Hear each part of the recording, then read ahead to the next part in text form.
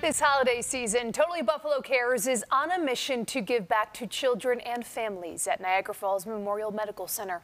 To tell us about the annual Hope for the Holidays campaign, we are joined by Mary Friona of Totally Buffalo Cares and Kimberly LaRussa of Sweet Buffalo. It is so nice to be with you tonight. Thanks for coming in. Hi, how are you? Doing well. So 'tis the season of giving, and I gotta say, between the two of you on this couch, you guys do so much for the community year-round, but especially during the holidays. You guys have so much going on, and tonight we're talking about Hope for the Holidays. What is that all about? Well, we can't do it without help from partners like you, so thank you so much.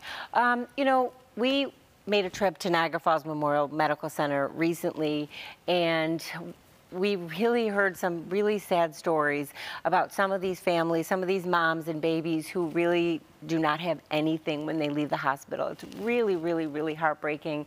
It's a very, very poor area, and they need our help. So we brought bags of hope, bags of love, and they were filled with things like thermometers and nail clippers and baby blankets and bibs and little outfits. And we brought some car seats and some playpens. And we just really wanted to show them that they're not alone. And it just gets me so choked up because I was born at that hospital. My dad, who we started the charity in his name, was also born at that hospital. So it means so much to be able to give back. So you talk about it choking you up, and to know that you are doing this in your dad's honor, you know, it must be like a special full circle moment for you. It really is. That's exactly how I put it too. It came full circle because my dad loved to give back, and he loved babies so much. So the fact that we can do both of these things is really just would mean so much to him. And you know, we get help from people like Kimberly and the community, so it means a lot.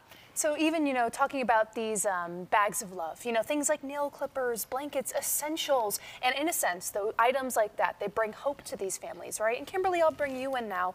What is the importance of providing hope and just support and love to mothers, families, and their kids? Yeah, I love supporting, you know, the smaller charities because I see sometimes they're making the bigger difference. They're thinking of things that maybe others aren't thinking of.